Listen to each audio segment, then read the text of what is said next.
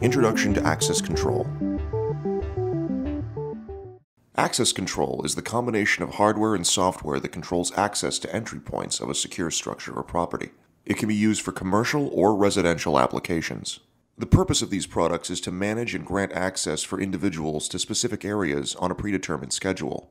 An example of access control is the automated gate in front of a residential community. Usually, they'll have one side for residents and one side for guests.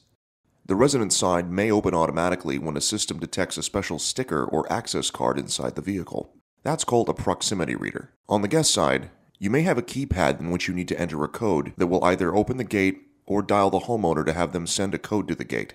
Another example would be when you enter a high security facility where employees have special access cards to enter specific areas.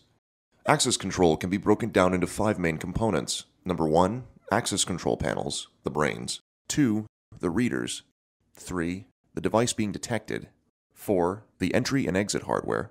And 5, the software. Part 1, access control panels. Access control panels are essentially the brains of the system. Usually, the panel is made up of a circuit board inside an enclosed box, along with a power supply. Sometimes there is a battery backup as well. The number of access points or doors you can control depends on the capabilities of the specific access control board you use. Many come as a standard configuration, but can be upgraded as your needs change. For example, you might buy a 4-door access control board that can be upgraded to control up to 8 doors at a later time. Part 2, access control readers. These readers can detect a person who has a compatible device on them, such as an access card or key fob. Depending on the equipment, it can detect devices at varying distances. In some cases, the user may have to physically swipe a card. In other cases, it may be able to detect them at a distance. Unlike proximity readers, keypads require the user to type an access code directly into the unit. Fingerprint and facial recognition readers. Also known as biometric readers, these can recognize a user's fingerprint to determine appropriate access for that person. ID Tech's patented technology actually maps specific points of the user's finger for greater accuracy and security. Long-range readers. These types of readers are typically used for outdoor applications, such as vehicle access. They are capable of detecting a long-range access card at much further distances than proximity readers. Access control standalone readers. Many readers are required to be connected to an access control board to utilize software in order to function. Standalone readers are just that. Hardware, software, and controller all in one unit. Many readers also come in a vandal-proof version. Vandal-proof models are resistant to vandalism and are usually weatherproof. Time management. Many companies also use their access control system as an employee time clock or payroll management system. It can record when the employee clocks in or out. Advanced features are available with additional time management software. Part 3, access control cards, smart cards, and long-distance cards.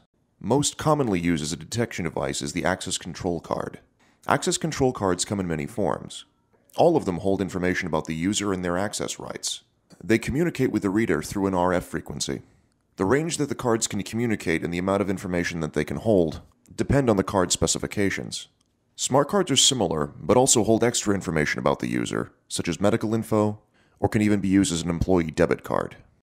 Fobs are basically the same as access cards, but can be used as a keychain. Some even have LED lights and sounds that alert the user if they've been granted or denied access. An alternative to access cards are key fobs. Stickers can be put on the back of a phone or any other object someone carries around most of the time. Part 4, entry and exit hardware. Once the user has been granted access, it must send a signal to the door to unlock it. In this case, the door must have special equipment that works with the access control system. The 2 most common mechanisms are electric door strikes and maglocks. Electric door strikes. These will replace your existing door strikes. They are electric powered and will automatically unlock when the user is granted access. Magnetic locks. Maglocks are electric powered magnets that will hold the door closed until the system sends a signal to unlock the door. Exit buttons and bars usually go on the other side of a door and allow a user to request to exit from a secured area. There are a variety of exit buttons and bars. Some are simple electric-powered buttons, and some are pneumatic. Pneumatic buttons do not rely on power, so an exit is possible even when power isn't available. There are also exit buttons with a delay for more secure areas, where the user must wait a few seconds before an exit is possible. Part 5. Access control software. Although many access control systems come with integrated software, Some may require additional software to run more advanced features. The software is where you will manage users, users' rights, schedules, and more.